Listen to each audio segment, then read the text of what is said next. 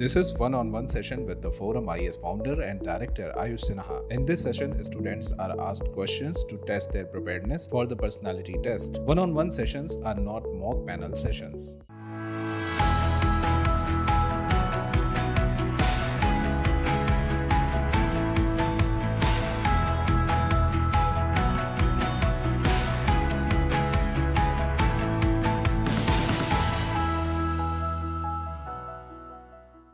Let us just have a few questions, Archita.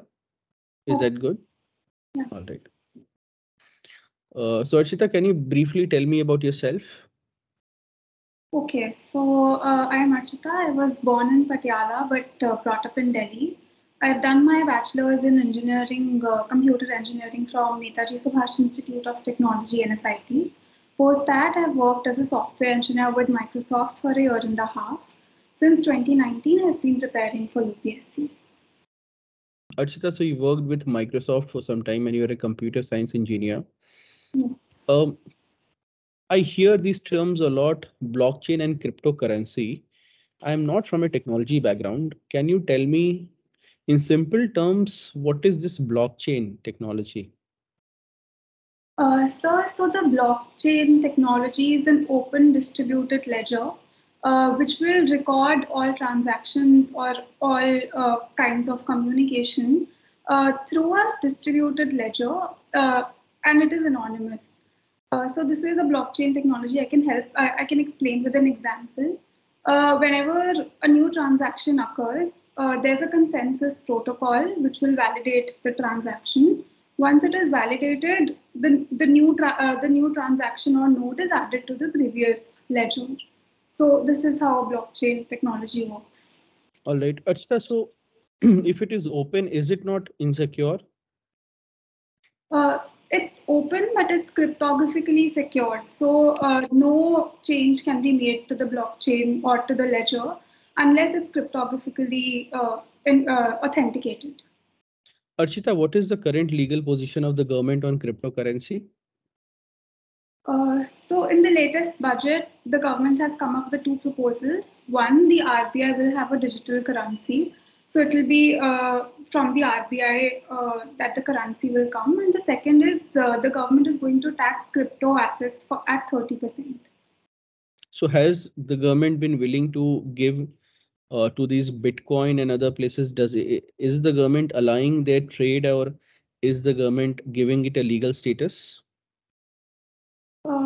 I believe that the government is recognizing the boom in the cryptocurrency industry. However, apart from the taxation, there isn't a clear regulatory policy. So you are from Punjab, Yeah. Archita. What are the major challenges before Punjab as a state today? There are numerous challenges that I can think of. First, economically, there was a time when Punjab was the highest earning state. However, today it's the 16th in terms of the PCI. So one is the economical issues with the state. The second is the need to diversify from agriculture and curb the deindustrialization in areas such as Mandi Govindkar. Talking about socially, the drug abuse among the youth is a big challenge, and so politically, there were also issues of sacrilege and communal disharmony very recently that we observed in 2021. Okay, with respect to the communal disharmony and sacrilege, is that a challenge or is that an isolated event? Or is it a statewide phenomenon? So I see it as some events that have occurred. However, the demands to criminalize sacrilege and have strict punishments for that is a challenge that I see. Archita, so Punjab is demanding for Chandigarh. Yes, sir. On what grounds is Punjab demanding Chandigarh? So this is a recent controversy that has come up once the union government has amended the service rules. So according to the new rules, the employees in Chandigarh will follow the central rules and not the Punjab cadre rules. So this is the bone of contention between Punjab and the union. And for these reasons, Punjab has laid a claim to Chandigarh. What is your opinion? Should Chandigarh be given to Punjab? Since I belong to Punjab, but I currently live in Haryana. I think both of these states have an equal claim to Chandigarh, and since both the states share Chandigarh as the capital city, I think the status quo of Chandigarh being a union territory is the best arrangement. You opted for Indian Foreign Service as your first preference. Yes, sir. What is the motivation behind this? So when I was 15, I represented my school in Germany for a Model United Nations, and I got a first-hand taste of diplomacy and how international organizations work. Also, when I was working at Microsoft, I worked and collaborated with teams across the world. So I was fascinated by the different cultures that I experienced while talking to them. And I think my technical expertise, I can use that to augment India's foreign policy. There are 6 principles which the External Affairs Minister has enunciated as being the principles, behind India's policy on the Ukraine issue. Can Yes. you tell me what are the 6 principles? So I don't remember all of them, but one is, of course, India's national interest. Then it also mentions about in India exercising strategic autonomy and how our first goal was to evacuate citizens. So this is all I can remember. I am aware that he did mention the 6 principles in the parliament, but I'm unable to recall all of them right now. What is Vinyasa Yoga? I've heard of different. This is the first time I'm hearing Vinyasa Yoga. What is it? Can you tell me more about it? Yes, sir. So Vinyasa Yoga is a form of yoga which essentially weaves different asanas into a single flow or posture. The focus is on gracefully exiting one posture or asana and moving on to another with rhythmic breathing, which we call Ujjayi breathing. What is the last Indian contemporary non-fiction book you have read?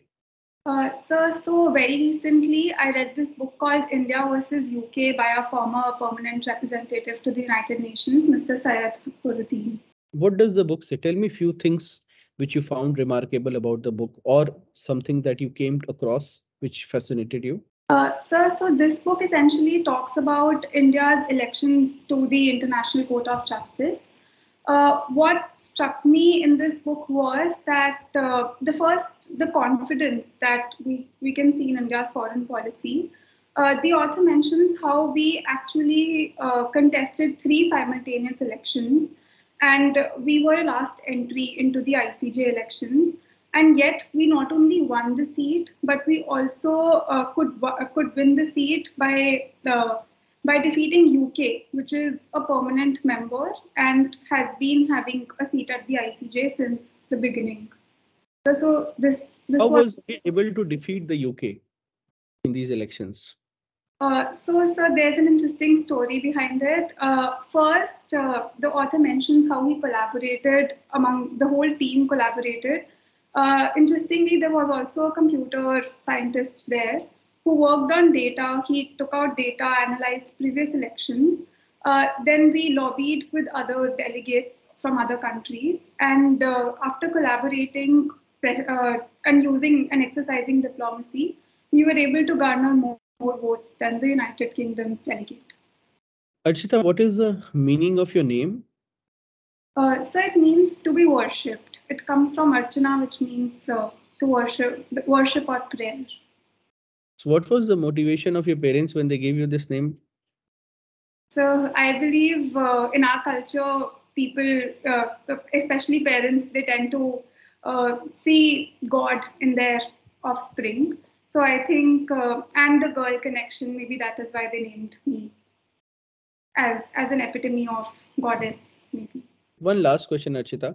Our policy in Ukraine is being criticized as deviating from our moral ideal position. If you were a diplomat who had a say in deciding and designing such a policy, would you have tried to influence the government's current position on the Ukraine issue?